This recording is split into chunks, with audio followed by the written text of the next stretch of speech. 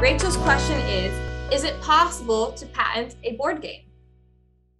Okay, terrific first question. Is it possible to patent a board game?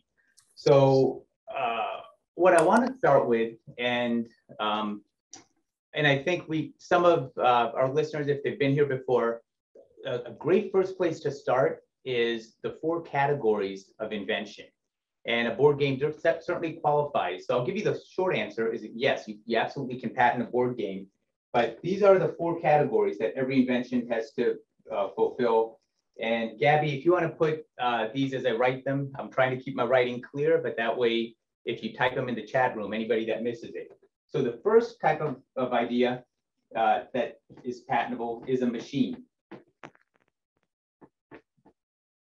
The second is an article of manufacture.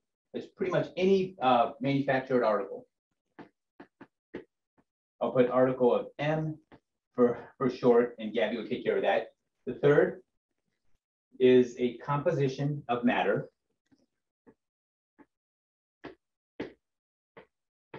I'll put composition of M again. And then finally, the 4th category is sometimes called a method, also a process. So what was, Alessia, what was the inventor's name, just the first name? Rachel. Rachel. So Rachel, these are the 4 categories: machine, article of manufacture, composition of matter, or a process.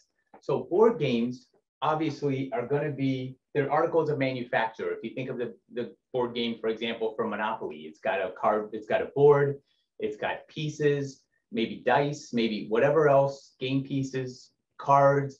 All of these things are articles of manufacture.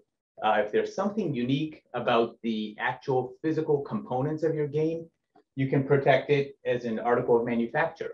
One example of a game might be, when I was growing up, there's this game called Hungry Hungry Hippos.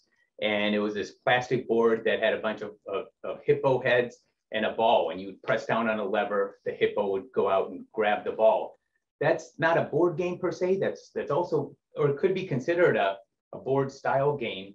But that you would protect as an article of manufacture because of how unique that was, how different it was. If your game is using pieces and components that are not that unique, like maybe you have a game that you've developed, a board game that has, and I'll use this as I'm going to leave this up because we may refer to this later on.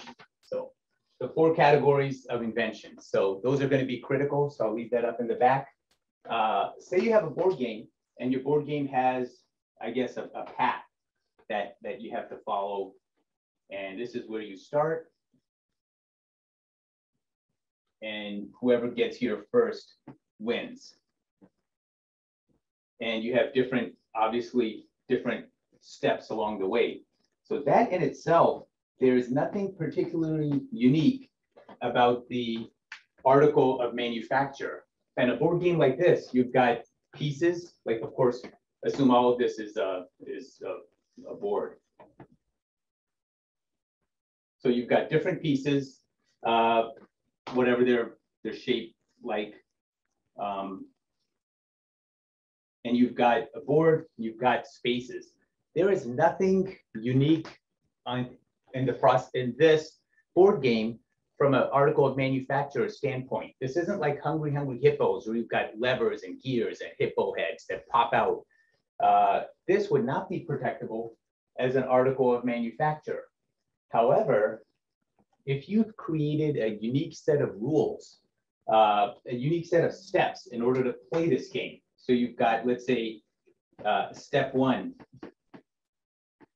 and then step 2, step 3, and so on and so forth. You've got this unique series of steps. Now you might be able to protect your board game not as an article of manufacture.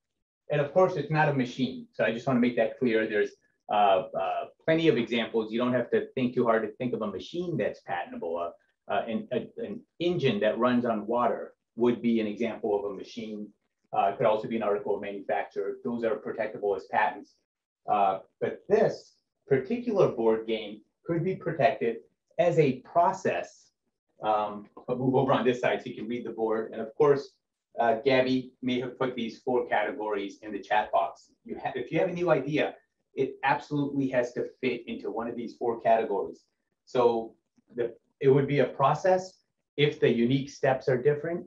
If there's something about your game that is so unique that it's actually the pieces, the board, the physical components that you can hold, if those you think are unique enough, then you could protect the board game as an article of manufacture.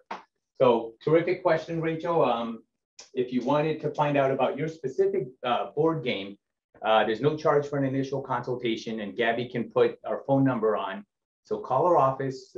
We'd be happy to take a look at what you have, confirm that it's patentable subject matter, and then we can proceed from there. But yes, I wouldn't knock your idea because it's a board game, and you might be thinking that patents are for highly complicated subject matter, and nothing could be further from the truth. I mean, a patent is for something that's new, useful, and non-obvious. So it doesn't necessarily, complexity is not one of the requirements.